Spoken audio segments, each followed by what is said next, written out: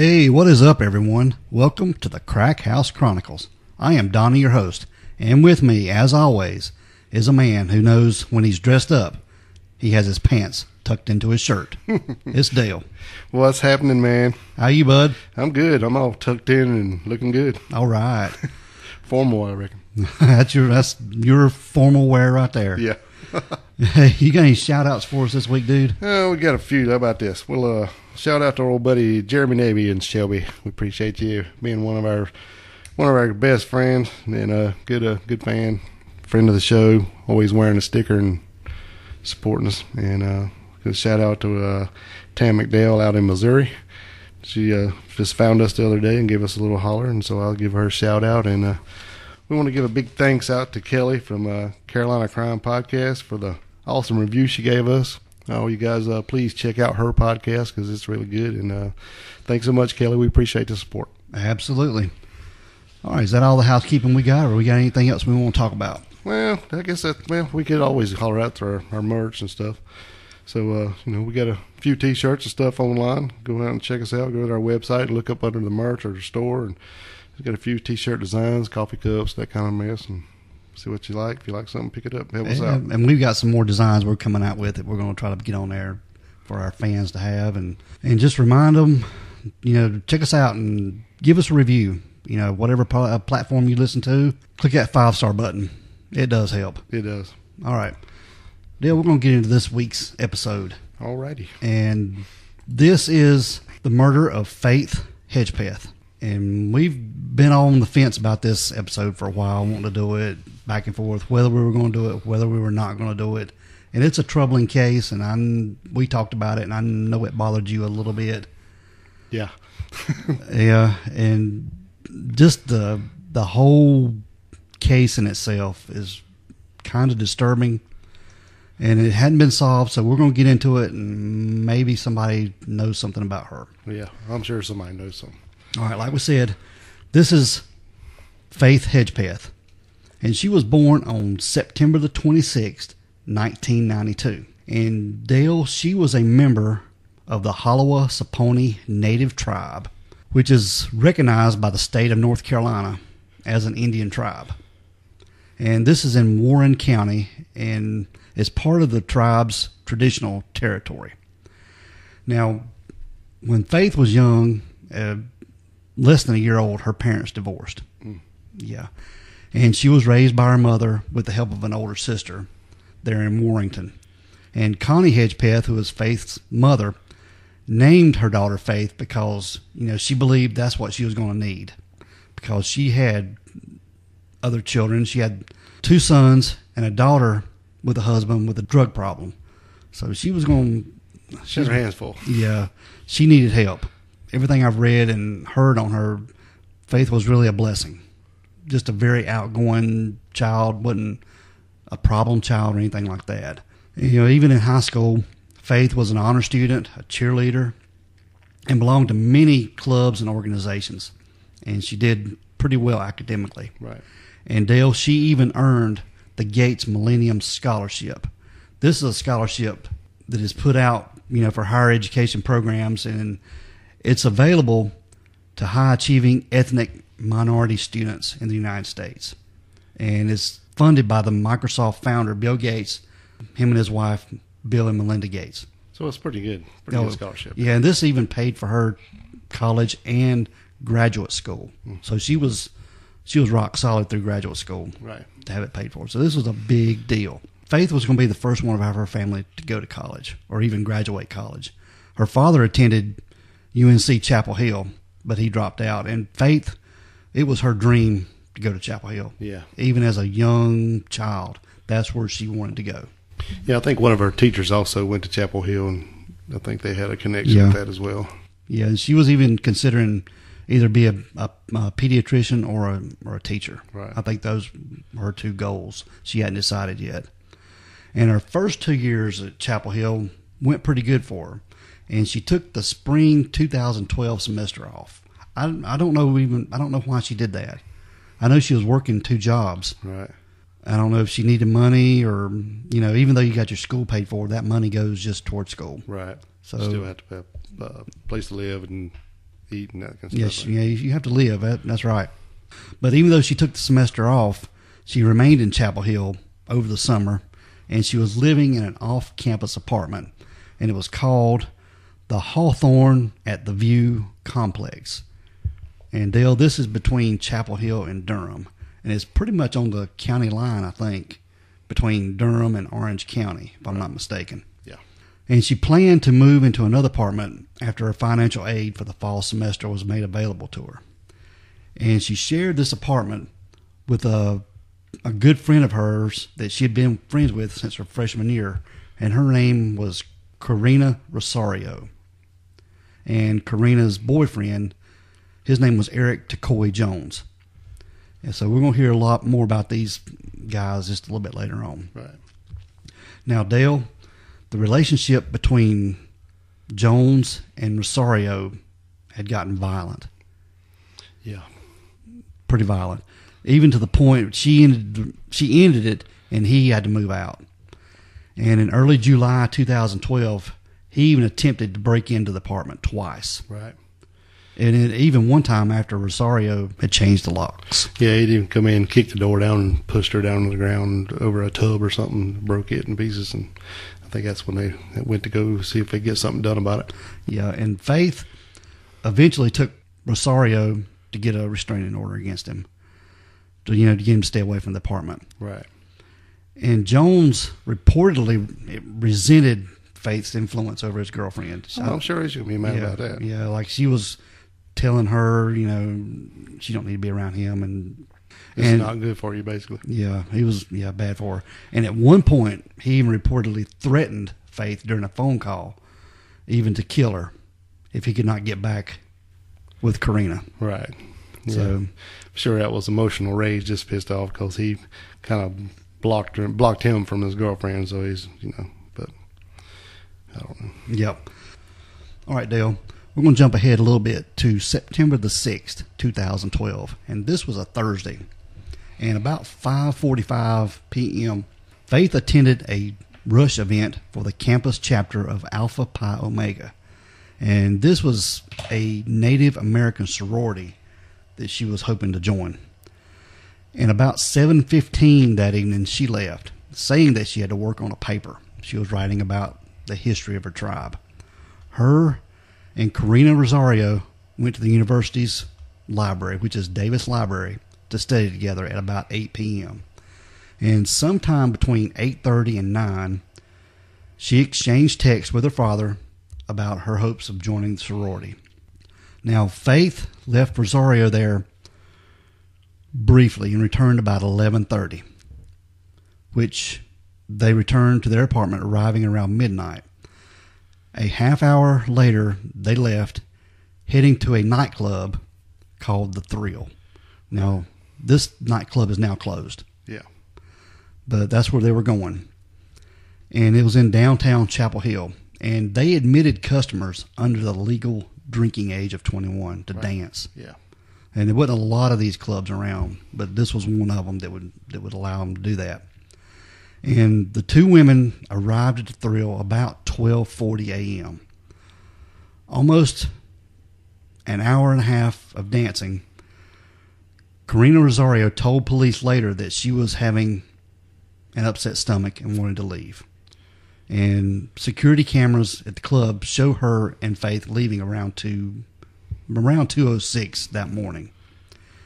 And I think this was the last visual record of Faith, of her presence anywhere before she was killed. There's footage of them going into the club and then footage of them coming out, and that's about all we get. But looking at the club video, them going in and out, it doesn't look like anyone is mad or upset or anything like that. No, actually, I was talking to the bouncer on the way in. He opens the door for them, lets them in and stuff, and then when they came out, they just stand there talking for a minute before they leave. Yeah. Him and a couple of guys, I believe it was. Nothing looked like out of the ordinary to me. Yeah. It looked like, it was typical evening or early morning. Now, Dale, by 3 a.m., Faith and Karina had returned to their apartment. And a woman who lived below the two of them was awake watching television, and she heard 3 thumping noises, which she described as like a heavy bag being dropped or furniture being moved. And shortly after that, Faith's Facebook page was also accessed around that time. Now, at about 3:40 a.m., a text message was sent from Faith's phone to a guy named Brandon Edwards. Now, Brandon, he was a former boyfriend of hers. Of Corinne's? Of Faith's. Oh, Faith. Yeah. And he was saying, the text message said, "Hey, B." And we're going to put pictures of this online on our social media, but the text message said, "Hey, B," like a lowercase b. "Can you come over here, please? Rosario needs you more. Aha. You know. Please let her know you care." Oh. Now, just a few minutes later, another text was sent from Faith's phone to Edwards with one single word, and it was the word "than." And some people believe this was a correction. Yeah, looks like she just left that out, the first one or I something. mean, I do that sometimes. Yeah. Autocorrect changes something, and you have to send a different word. I mean, I texted you today with something and it left a word out, Right. and I had to go back and add the word in. So, yeah, I mean, I think it happens to a lot of people. And a lot of people believe that word is for the word "aha" that was in the text. And this was the last evidence of any activity on her phone. Now, at about 4:16 a.m., Brandon Edwards sent a returning text asking who had sent the previous text. Now, Karina's phone record shows that she was trying to call Edwards at around that time, and he didn't answer.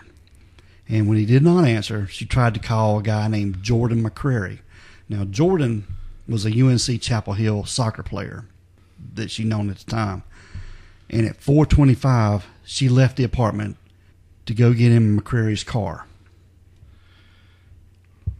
Yeah. So how do we know these times are exact, or do we know how? Is this just Probably with from their account? The phone pings, I'm sure. Okay. Yeah, that's probably what they done. They checked that, so that's pretty accurate. Okay. Now, Rosario said later she believed Faith was asleep in her room and left the apartment door unlocked. Why would you leave someone asleep with the apartment door unlocked? At 4:30 in the morning. Yes. I don't know. That's one of the things that bothers me about this. And I did hear one thing where it said that maybe they only had one key and they did that sometimes, but you wouldn't do it at 4:30 in the morning. You know, where the other girl was in the bed. I mean, maybe if you were running to the store and I knew you was going to be home in 30 minutes or an hour, but right before I got back, then maybe I would do that. But in the middle of the night, that ain't happening. No. Because she knew she was going to be there when she came back the next day because she called her to have her come pick her up. I mean, I'm kind of jumping ahead of myself, but I don't know. That part really bothers me. I mean, even if you only had one key, hide the key. Have a hiding place. That's better than leaving a door unlocked. Hell, take it with you. I mean, if I'm home, I don't need the key. Yeah. Lock the door. That's baffled me too. Yeah, I don't know. I don't like that. Now, Jordan McCrary drove Karina Rosario to the home of another acquaintance on West Longview Street there in Chapel Hill. And she put the time of her arrival there at around 4:30 a.m. And after spending the rest of the night and the early morning there, a short time later, it was about 10:30, she tried to arrange a ride back to her apartment there at the Hawthorne at the View. And after attempting to reach Faith, and she didn't answer. So Karina called another friend named Marisol Rangel, who came and took her to her apartment. And this is one thing that baffles me too, both of them being back at the apartment, which we're going to get into. Right. When they arrived there, it was just shortly before 11 a.m. They entered the apartment and called for Faith, and she didn't respond. Now, Dale, in her bedroom, they found the bloody-bodied, wrapped in a quilt, partially nude, and they dialed 911 to call the police. And we've got that 911 call right here. Yep. 11:01 a.m. 44 seconds, September 7, 2012.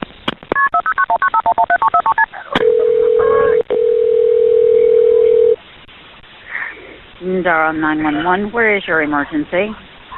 I just walked into my apartment and my friend was just like, he's unconscious. Okay, what's your address, ma'am? I live at Hawthorne at the View. Give me the address. I just moved here. I'm about to get it. Oh my God. It's 5639 Old Chapel Hill Road in Durham. Okay, repeat it to me so I make sure I've got it correct. Okay. 5639 Old Chapel Hill Road. It's apartment 1602. 1602? Yes. Okay. What's the phone number you're calling from? 201-321-8075. Okay, you say your friend is unconscious? She's unconscious. I just walked in the apartment and there looks like there's blood everywhere. Listen to me. Somebody's already sending the ambulance. Okay? I need to get some information from you, and I'm gonna tell you how to help her, okay? Okay. Okay, how old is she? She's 19. Okay. I don't know. I don't want to touch her, but... Listen to me. Is she breathing? I don't know. You need to check and see. Is she breathing? Kate, I don't think so. Okay, listen to me. There's blood everywhere. There's what? There's blood everywhere. Okay. I don't know what happened. Okay, is she on her back or is she laying on her stomach? She's on her back, but I think she fell off the bed because she's off the bed. There's blood all over the pillows, in the comforter. I just don't know what happened. Okay. All right, listen to me, all right? Is someone coming? Yes, I've got somebody coming. I need for you to help her. I need for you to go up to her. We need to see if she's breathing or not. Okay? I don't think so. Okay. Listen to me. Go up.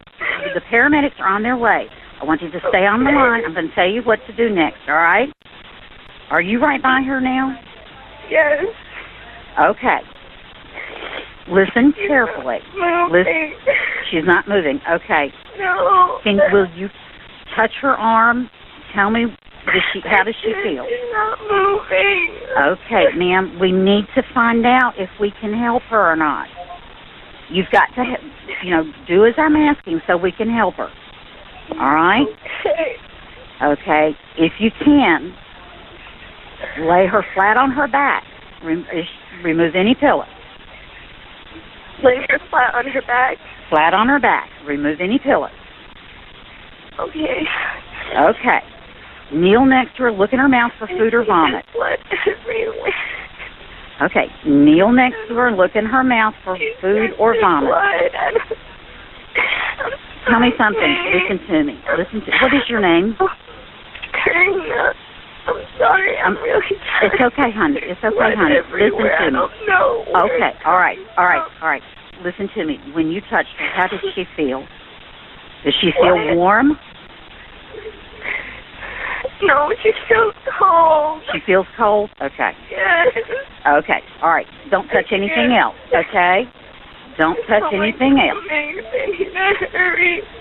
Okay, they're on their way. I've got police on the way to you, and I've got medics on the way. Okay? I can't believe this. Okay. What room is she in? She's in my bedroom. Okay, I want you to go back into the living room, okay? I don't know what's going on. Okay, listen to me. In my room that was not here before. Okay, listen to someone me. That came in here. Okay. It really does. All right. What did you say your name was again? Here.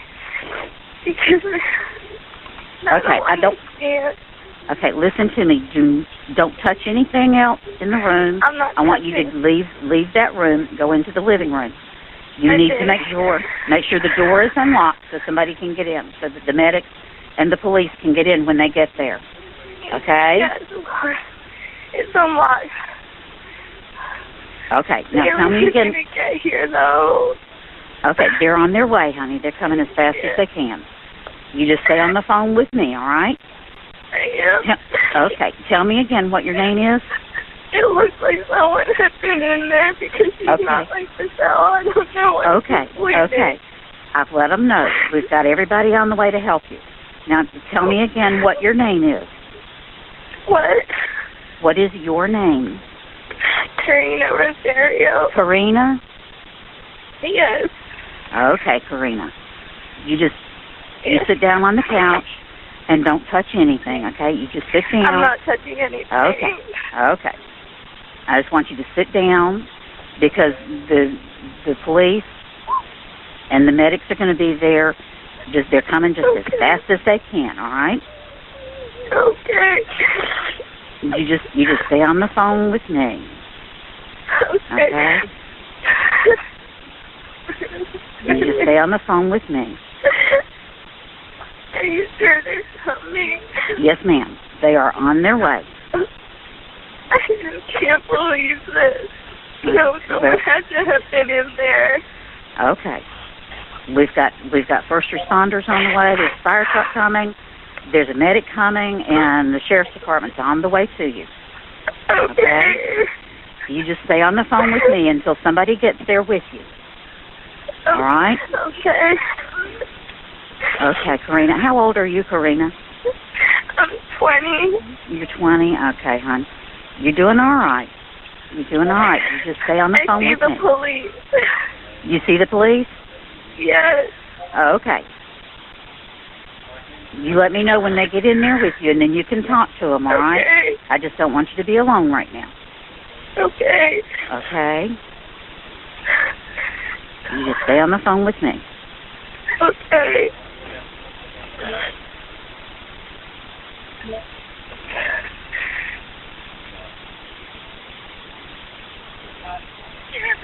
Are they in there with you? They coming in? Yes. Thank you. Okay, honey. All right. Bye-bye. All right. Bye. We're going to talk about the 911 call, Dale. Okay. Now, the News and Observer reporter named Tom Gasparoli, he covered this case extensively. He's even got a podcast on this. It's like maybe a 10-part series on this. It is excellent. It is an extent, and it is very detailed. It is more detailed than we're going to get into on this case. Yeah, we don't have that kind of time, but definitely go check it out. If you're interested in this after we get done a little more, and definitely check his out. It's very informative. And he also devoted most of his own blog to pondering this case and keeping the case alive. So kudos to him for doing this. And he even raised a lot of questions on Rosario. Yeah. On the girl who made the 911 call. And he even said to me, the whole call smells fishy. His quote was, the whole call reeks of unusual. Yeah, and I guess if you're used to checking that stuff out, or you listen to tons of them, you could probably pick out details quicker than if you don't hear them very often. To me, it's not really that unusual. There's a few things here and there, but as far as the whole thing, like they pick it apart, is way different than I would listen to it myself, because I really think, how would I react if I walk in and seen what she saw? Yeah, and I don't know how I would make a 911 call if I walked in on it. I don't know how I'd do that. My manner would be my whole demeanor. Right, because this ain't like she just walked in and the girl ain't breathing. This is major damage. Yeah. I mean, major damage. Yeah, she was torn up pretty bad. And even Gasparoli raised the possibility that Rosario's friend, Marisol Rangel, whose voice sounds to him to be like the caller. And I agree, because I heard her on another, it's like a news story that we found, and we'll try to link that up to you so you can check that out. But to me, when they talk to her on there, her voice sounds very similar to me. Yeah. As the 911 caller. And even on the 911 tape, as you heard, it takes several times when she asks her what her name is before she ever gives her name. It's like she's kind of dodging that question. You know, and I don't know how I would react if they were asking my name and how upset I would be. But yeah, she went, true. Okay. But she went several times being asked of who is this? Right. What's your name? And the caller does not mention Faith's name in the call At all. that lasts nearly 8 minutes. Faith's name not even mentioned at all. Only describing the body that she's come upon as her friend. Right. So that's, yeah. And even Gasparelli asked, does the caller seem reluctant to touch Faith's body? Well, yeah, and that's here or there. And I understand they're thinking, well, it's your friend. You want to do all you can to help her out. But when you come in and she's, when she's been beat to death with a liquor bottle, it's not going to be a pretty sight. And I'm sorry, I didn't want to go into all that. But yeah, she was bludgeoned over the head several times with a rum bottle. Yeah. And this bottle was found at the site, and the bottle had even been tested, and it didn't break at all. One just like it, didn't crack or anything. Yeah, she had been sexually assaulted and beat to death, blunt force trauma. So anyway, we'll get to that. Yeah. Now, among the evidence collected was a note near Faith's body with the text that said, "I'm not stupid, bitch, jealous." And when I heard that on his podcast, I'm picturing in my head, I was like, well, that's pretty weird. And then you actually see it, and we'll post a picture of it. It's like somebody has torn a piece of a fast food bag, like a white bag, and it's all crumpled up, and it's written really strangely. Like they even say it's like somebody's trying to disguise their handwriting. And it's 3 lines, like it says, "I'm not stupid." And then underneath that it says bitch, and then underneath that it says jealous, correct? Correct. Yeah, and so it's really a strange note, and the fact that it has no blood on it whatsoever when pretty much everything else in the room does. It's a strange piece of evidence. And even the police even go so far as to say they believe the bag may have come from a restaurant called Time Out, which was a popular 24-hour restaurant there in Chapel Hill. Okay.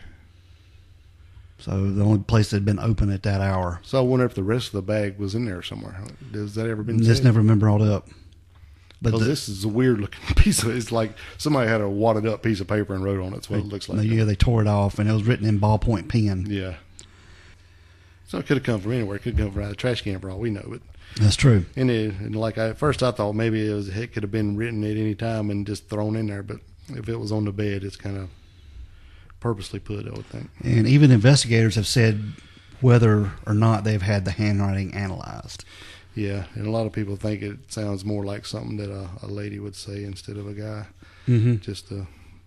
Yeah, that's true. And the website Crime Watch Daily had an expert named Peggy Walla and took photos of the note, and she noted that it was clean of blood. Had no blood on it whatsoever, even though there was blood all over the bed, the comforter, the liquor bottle.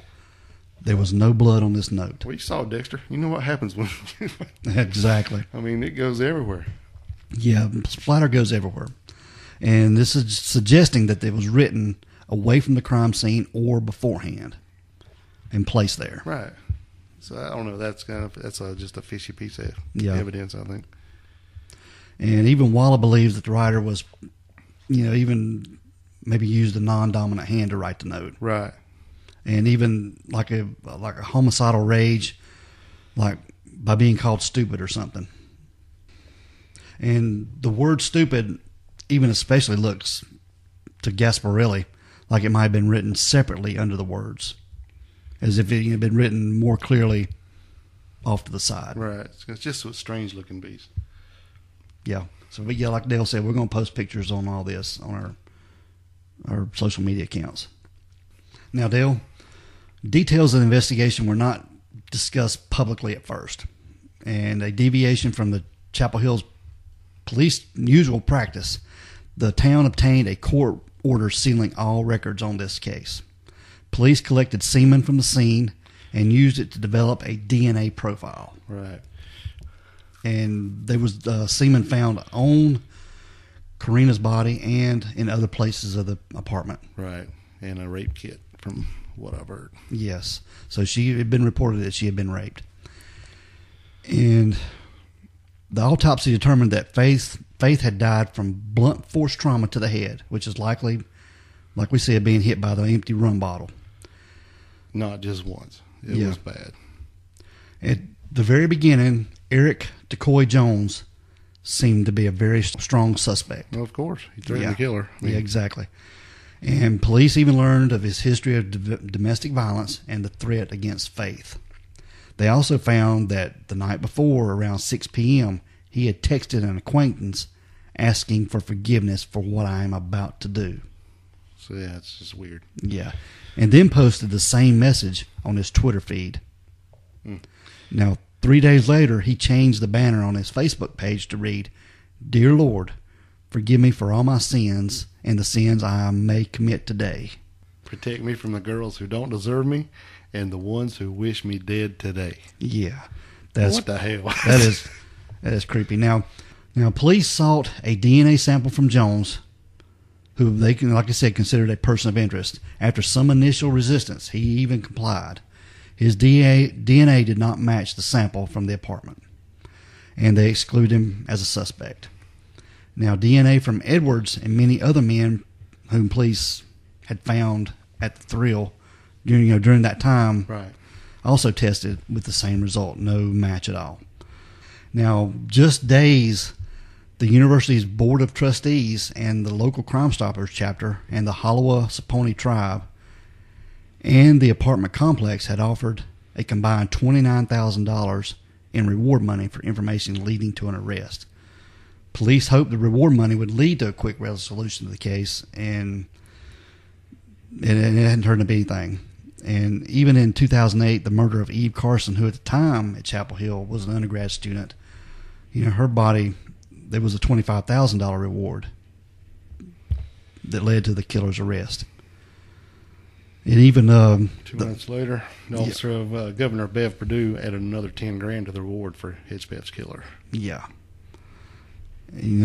Still today, there's nothing. It's just crazy to me that they was pretty thorough, I guess. They must have pretty much, that's a lot of people to check, and they don't have nothing. And it just blows my mind. Yep.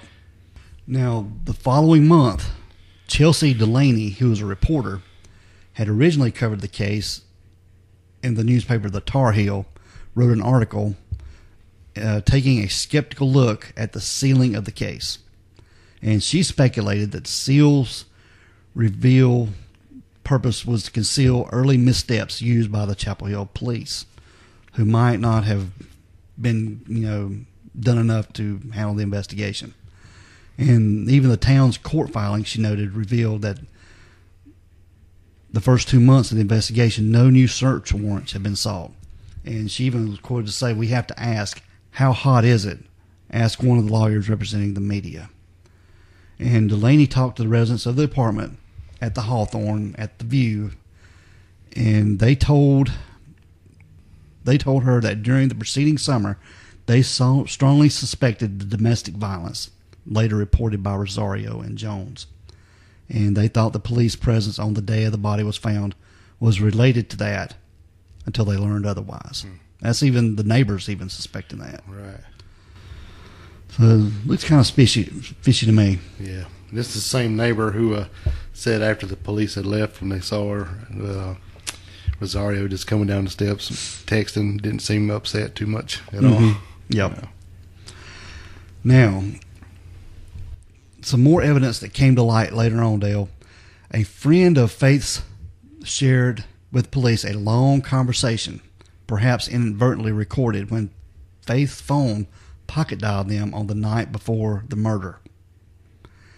And they thought this might have some bearing on the case. And it consisted of a three-way conversation, 3 minutes long, between what sounds like to be Faith and a male and a female, with music in the background. And it was time-stamped 1:23 a.m. when the night timeline that Faith was at the Thrill. Yeah, I think it was two guys, Faith and another female. Yeah, okay. And I think I've read too where some point they thought that the timestamp had gotten off by the cell company. Yeah, she said that the phone that she had sometimes done. Well, I guess she didn't say it, but they said that sometimes the phone, the model that Faith had, that was a common occurrence, that something had happened where it would the timestamp on voicemails and stuff would be incorrect. Yeah. It wasn't proven, but it had happened before. Mm-hmm. And this call was mostly inaudible, and you couldn't. I mean, I listened to it, and I couldn't make out anything on it. No. If you've ever had one, and most people who's got a phone has had one, so at some time or another where somebody's called you and didn't mean to, and maybe stuck their phone back in their back pocket, and you're listening to it, and it's just a lot of squelch sounding, squealing and squabbles and muffles and womp womp womp womp and stuff like that. It's similar. Yeah, Charlie Brown's teacher. Yeah, we're on the yeah. Womp womp. But womp, it's similar to that, and maybe if we find that, we'll post it. I don't know if we can find a whole copy of it, but we definitely can put up the translation or what the guy thinks he hears in it. But myself, I'm like you. I don't hear a whole lot of anything in it, and it's kind of like the ones you get, and you go, "And what the hell is this?" And, you know. Now, Crime Watch Daily hired an audio expert, like Dale said, a guy named Arlo West, and this guy, he specializes. He's supposed to be the best in enhancing such recordings, and he claimed he heard Faith crying for help, while a male says, "I think she's dying," and a female says, "Do it anyhow." The male and female use the name Eric and Rosie, which is Rosario's nickname. Right. So it could be. I mean, yeah. And this kind of goes back to what I was saying earlier, is about, they're thinking the timestamp was off, but the cops, I think, were saying, well, the timestamp is what it is, and that's what it is. And so it would be at the time they were in the club, if that was true. But like we said, when we saw them on the video footage leaving the club, it didn't seem like anyone was upset with anyone. And then of all that stuff that was going on, supposedly going on in that recording, you would probably look a little different while you were leaving, or you would just left by yourself or something. There's a whole lot of going on in this conversation that makes me believe that it did not happen in the club. Yeah. And there's no like music or glasses or anything you hear. Like, if you ever had anybody call you or at a bar, much less a dance club, you can hear lots going on. Oh, yeah. And it's hard to hear. And there's none of that in the conversation inside all the squelching and squawking. Yep. And even Faith's father is convinced that it was recorded his daughter's death.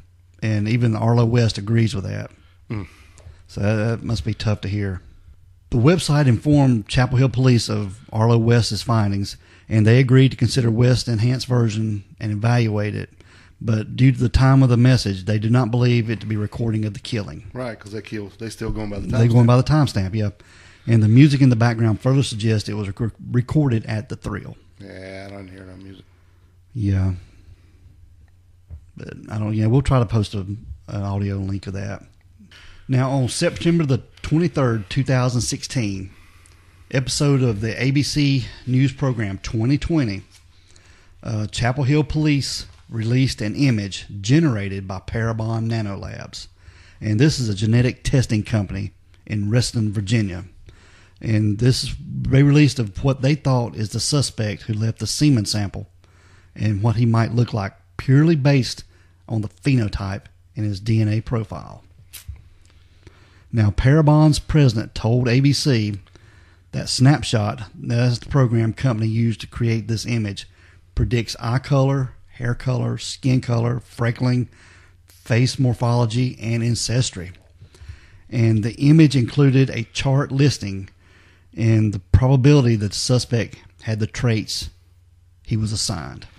So basically they're saying we can give you a picture of what we think by the DNA code this guy would look like or similar to. And we're going to post a picture of this also. Right. And according to the image, the suspect was very strongly Native American and European mixed ancestry, or Latino. Basically dark-skinned fella. Yeah. Most of his genetic markers pointed to Mexican, Colombian, and with some South American and native countries making up the balance. And Parabon believed with over 80% confidence that the suspect would have a skin tone in the olive range. Right. With very few freckles and none at all, and black hair. and it did not make any predictions on his height and weight. Right, and I've heard a lot of people talking about this, saying this. Sometimes this Parabon thing, they look exactly like who you're looking for, and then sometimes they're not even close. Yeah. And then basically on, like if they show you a face, and then if the fella's 300 pounds, it's not going to look the same as if he weighed $125, So it's kind of all we got basically is what we're looking at, because after all those other tests and having nothing, at least they got something to put out there, a good start. But so far, it still hasn't helped out. Yep. All right, Dale, do we want to get into some theories now? Yeah, I think so. It's just a lot of stuff going on here. Yeah, and the Chapel Hill police, they haven't named any suspects or even persons of interest in the case, but they have stated they do not believe the killing was a crime of opportunity by a stranger. I don't believe that either. And they are strongly believing that it was someone within her group. I think it's someone that knows her. Yeah, or someone that was with somebody that know her. Because I don't know, we've been through talked about a lot of killers and a lot of stuff that's happened to people, and I don't know if it just seems like a crime of rage to me. To take a bottle and beat somebody to death with it, I don't know. This case bothers me, man. And then rape them, leave them half nude, wrapped up in a comforter, and then throw a note on top of it. Yeah, there's a lot of this. Like I told you before, this case has got a lot of evidence. There's a lot of suspects with nothing whatsoever to go on. Now, Dale, there's some speculation that's focused on Karina Rosario, and which was her roommate at the time, due to her 911 call and the last text sent from Faith's phone. And like you said, that Marisol Rangel sounds a lot like that 911 caller. A lot like her. Yeah, I'm not convinced at all that the text that came from her phone that night that she did it.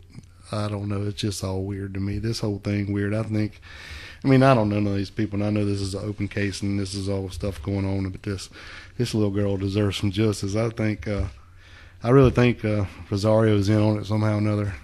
I don't know. She just acts weird. She just bailed, left town.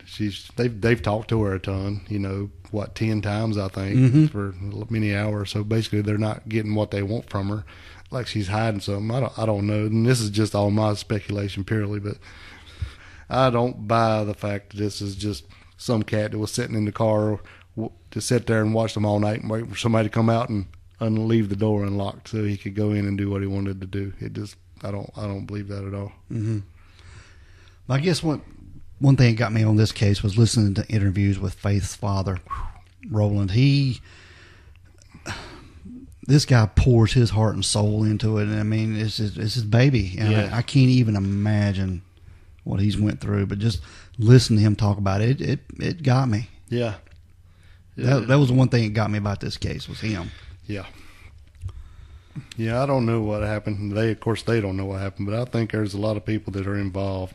I think maybe this Takoi guy's involved. Maybe he wasn't there, or maybe he didn't do it, or he didn't do part of it. But I don't know, and there's so much I don't know around, and I don't think anybody that they know or in their circle was even close to the photo they came up with that they could say was close to. Yeah. Now, she did have a boyfriend that, that came down that was in her tribe, that come down and hung out some, but I don't think he was that type of person that, that he used to. I think he might have been in love with her and just come to see her or whatever. But and I think he was even planning on asking her to marry him, wasn't he? That was one of the speculations. And nobody ever said what she had said to him or whatever, if he did. But I don't know. So somebody just beat this girl to death, and it's just sad. Yep, it is a sad story. But like I say, the case is still active, and they're still looking for any leads or anything to help solve it.